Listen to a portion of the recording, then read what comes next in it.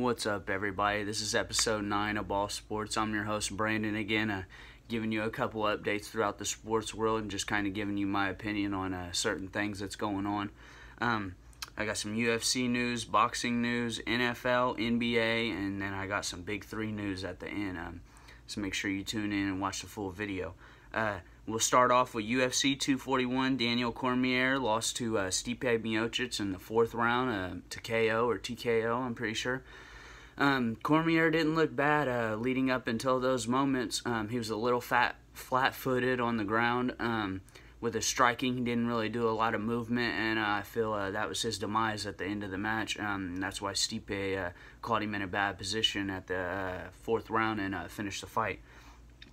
I don't know if Daniel Cormier will retire. I didn't think that he lost very many steps in his fight besides some cardio, which could be fixed. And he's a bigger dude, so he's not going to have a lot of cardio to begin with. But I felt like Cormier can still fight, and from the words that he put out after the fight, it didn't seem like that he's going to be fighting much longer or if ever again. So best wishes to Cormier if he decides to retire. He's great in the sport, one of the best wrestlers that the UFC has ever seen, and he'll definitely be missed. His presence will be missed throughout the UFC community. We got Nate Diaz returning to the UFC and beat Anthony Pettis, who is no scrub. Pettis was pretty good for a long period of time. He's just had his he's had some downfalls here recently and lost most of his last fights after going on a tear. Nate Diaz, who's been on a 3-year layoff, came in and dominated Anthony Pettis. Pretty sure the striking difference was like 210 to 80 with Diaz's favor. So it shows you right there that he was just tagging Pettis up the whole fight. It was really a one-sided victory. So it was good to see Nate to get back into the octagon and get him a win. I'm sure he'll be back for another good fight, and he'll put on another great performance for us. Paulo Costa beat Yoel Romero in a close fight. I thought Yoel was going to win it, but I guess I didn't realize how good that Paulo Costa was. So shout out to him for the good fight against a good opponent, and I'm looking forward to see him back in. We got UFC 242 that is coming up. Khabib versus Daniel Poirier, or Dustin Poirier. I feel Khabib will win that one. Khabib, he's undefeated for a reason, and he should make a short work of Dustin Poirier. McGregor says he isn't retiring. He wants a comeback. He's aiming for his comeback by the end of the year. I don't know how well that's going to work considering we're in the 8th month already, but He wants a fight by the end of the year, and he wants to fight Khabib again, and he wants to get his title back. I think Khabib will make work of McGregor again. Like I said, once again, Khabib's an animal on the mat as far as wrestling that nobody's hardly ever seen in the UFC. And he even held his own striking with McGregor in the last fight too. So I think he beat McGregor, and he's worried about other things now. Now, will that fight happen again or not? I don't know, because it will make a lot of money considering what happened after the last fight and how much animosity and how the press conferences will be against them two opponents. Will definitely be something interesting to see, and I would pay and watch the fight again if it did happen. So I won't leave it impossible, because it could happen again. They'll make a lot of money off of it. I'm waiting for the next Jon Jones fight. I don't think he's signed any contracts right now or anything. I really like watching Jon Jones fight. He's an animal every time. Whoever he goes against, big, small. His toughest fight was with Gustafsson. But I'm waiting to see Jon Jones get back in the octagon and whoop some more people. That'd be nice. We'll move on to boxing news. I just kind of got a couple things. No really news, just kind of a couple topics I wanted to talk about. Manny Pacquiao, he hasn't signed a new fight contract. If you're asking me, I feel his next opponent should be Sean Porter or Floyd Mayweather. And why I say Sean Porter's a similar type of Keith Thurman, knockout power, type of one punch, and change the whole fight. And I feel like that'll be a really good fight for Pacquiao, and it'll really test his strengths as a boxer, because Sean Porter's no scrub, and He's whipped a lot of people. I think Sean Porter's 32-1, I think, or something like that. So definitely be a good fight to see him and Manny go at it again. And of course, everybody wants to see a Manny Pacquiao and Floyd fight again. Everybody felt like that fight was a little bit of a letdown, and I'm sure everybody would like to see a rematch again. I've said this before, but if you ask me, Pacquiao wins if him and Floyd fight again. But that's just my opinion.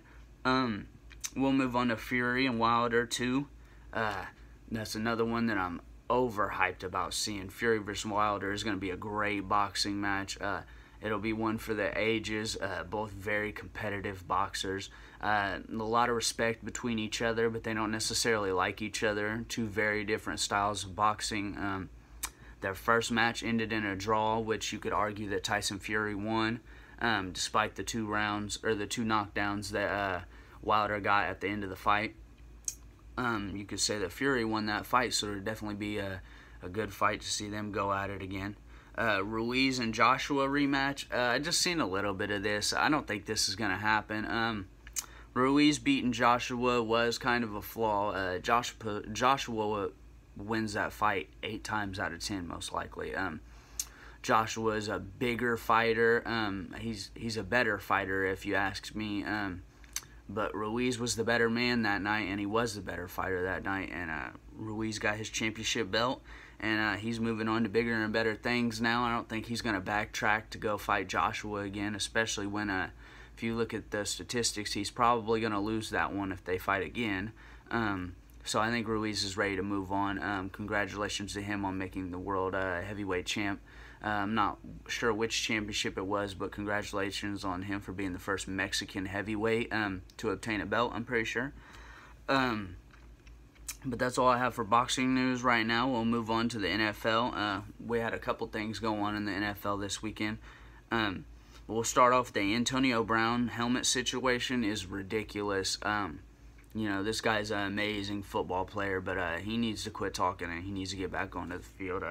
Certain things like this and him talking out against Big Ben and talking out against the Steelers organization is very unprofessional, and what he's doing right now is very unprofessional. I just don't see where this is going to go and when this is going to be resolved, honestly, because it doesn't look like Antonio Brown's letting up anytime soon as far as the helmet situation goes. We'll move on to Rob Gronkowski. Rob Gronkowski has been retired for about a year now, I think. And he's been through a lot of pain. He had a lot of injuries. If you know his career, he was constantly fighting injuries, some type of back pain or leg pain.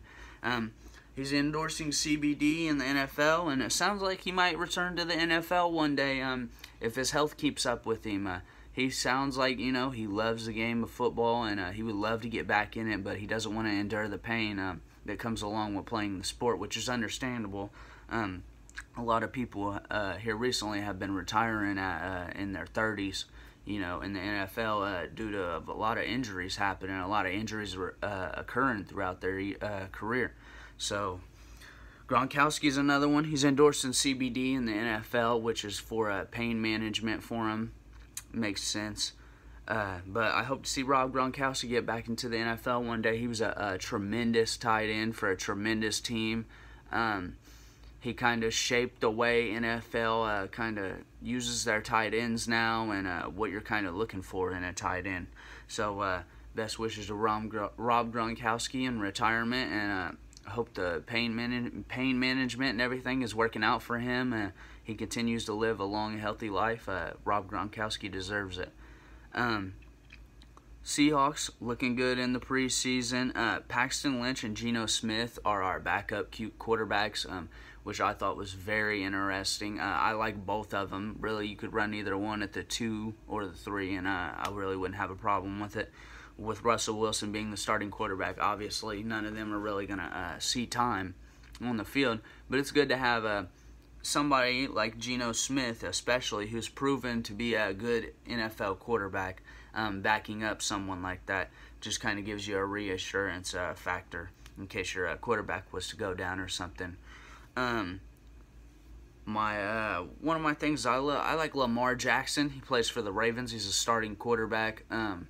I think Lamar Jackson, despite a lot of the running backs, or not running backs, running quarterbacks have a hard time in the NFL, especially after a while when defenses find out how to control them and what they're not good at. But I think Lamar Jackson's wired a little different. I think he really will have a successful NFL career.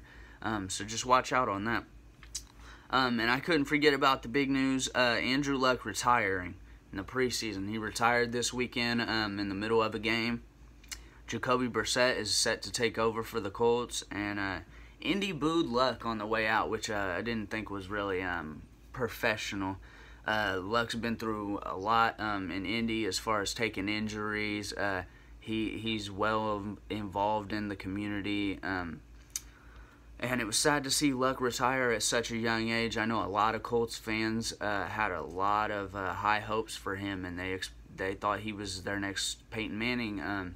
And it surely seemed like it in the years before he got injured or took all those injuries. His first year, the year before Luck came in, the Colts were 2-11. They had only won 2 games that year. And when Luck came in, they had won 11 the next season. Luck was really making changes for the Colts organization, and it's very sad to see such a young guy go out at such a young age. And if you see his press conference, you could tell it wasn't a decision that he wanted to make, but he felt like it was the best decision for his body and the best decision for him and his family for him to move on with his life. Best wishes to Andrew Luck. I know a lot of the Colts fans aren't really happy with him right now. But Andrew Luck was a star. We only got to see him for a little bit, but he was a shining star, and he could have been one of the greatest QBs of all time. And sad to see him go out with injuries like that due to whatever reasons, whether it was the Colts not giving him enough protection, whether it was his flaws as a quarterback, taking too many hits and not sliding. Still sad to see Andrew Luck, and I know that all the Colts fans are completely drained of hope right now with Andrew Luck being gone at such a sudden. It just happened so suddenly. It seemed like a month ago or 2 months ago he said he was ready for the season. He couldn't wait to get back onto the field, and here we go a month or 2 later, and he's retiring from the NFL. So it was very sad to see. We'll move on to the NBA. I want to talk about my Thunder. I feel the Oklahoma City Thunder should still be a decent team. They have Steven Adams. If Andre Roberson comes back, he's a great defender. Dennis Schroeder's still on there. Shai Gilgeous-Alexander. Gallinari, who's kind of an older player, but he's still productive. I think OKC will still be a decent team, roughly around the upper 30s, mid 40s wins. Chris Paul's still on there, so maybe him and Adams can mesh a little bit. But I still think OKC will be a little bit good. So I'm gonna be watching them this year and seeing what their plan is for the next few years. I feel Westbrook and Harden will be special. I know I say this all the time. These guys are the only 2 MVPs to be playing on the same team right now. Only 2 guys to have 55 points and a triple-double. These guys are just crazy athletes. Some of the best. Westbrook's won the scoring title twice now, so they're prolific scorers, and I expect them to go crazy together this year. They have plenty of team chemistry. They've known each other for years. I expect Harden and Westbrook to do good this year. DeMarcus Cousins' injury, that thing's sad. It's sad to see DeMarcus Cousins go down like that. A guy who a couple years ago you argued could have deserved a max contract in the NBA is now on the sidelines for the rest of the year, and he'll look to rebound next year and sign with another team. He's only under a 1-year contract with the Los Angeles Lakers, who he didn't even get to play a game for. So we'll move on. Jeremy Lin signs with the Beijing Ducks. Seems like what he was scared about actually happened. He posted about how he had hit rock bottom because he didn't want to, because no NBA team wanted to sign him. And it seems like those fears came true, sadly, for Jeremy Lin as he signed overseas with the Beijing Ducks. We'll see if he makes the NBA comeback. I think he can still play in the NBA. He's very smart, got a good basketball IQ, and I think he'll be back in the NBA before long. USA team, Kind of sad to see the USA team this year. They took their first loss in 13 years, which was crazy. A lot of the stars didn't show up to play for Team USA this year. They took their first loss in 13 years. I think it was to Greece. I expect them to still win that World Cup or whatever, but they're not as star-studded as they usually are. Dwight Howard signs with the Los Angeles Lakers. I don't know how that fit's gonna work. Dwight, I feel like, is on the back end of his career, and I'm not sure how well that'll work out for him. But we'll see. I hope it does, and I hope him and Bron and Anthony Davis can all mesh well together and get plenty of wins and move on to the playoffs. And hopefully Bron can get him another championship, and Dwight Howard can get him a championship for the first time. But we'll move on from NBA news. I got Big Three news. If you don't know the Big Three, it's a basketball organization founded by Ice Cube. Basically, older retired players from the NBA or people who just aren't at that athletic ability anymore. They go play in the Big Three. I want to give you a couple of the awards that were given out this year, and let you know that the playoffs are starting next week. So make sure you tune into that. I'll be rooting for Tri-State. But we'll move into the awards. Joe Johnson, former Miami Heat player, I think, won Big Three MVP. Lisa Leslie won Coach of the Year for the Big Three. Nate Robinson wins Fourth Man of the Year. Fourth man because they only play in threes. So Nate Robinson, it would be equivalent to the sixth man in the NBA. But Will Bynum wins the Too Hard to Guard, basically being the hardest person to defend off the dribble and things like that. Amari Stoudemire, who's still a great player, arguably could still play in the NBA. I think he's eyeing for an NBA comeback. Amari Stoudemire wins Defensive Player of the Year, so that'll be interesting to see if Amari gets back into the NBA. I definitely think he belongs. Yeah, but like I said, the playoffs start this weekend, I think. And it'll be interesting to see how all that pans out. I'll be rooting for Tri-State with Nate Robinson. That's my favorite NBA player / Big Three player.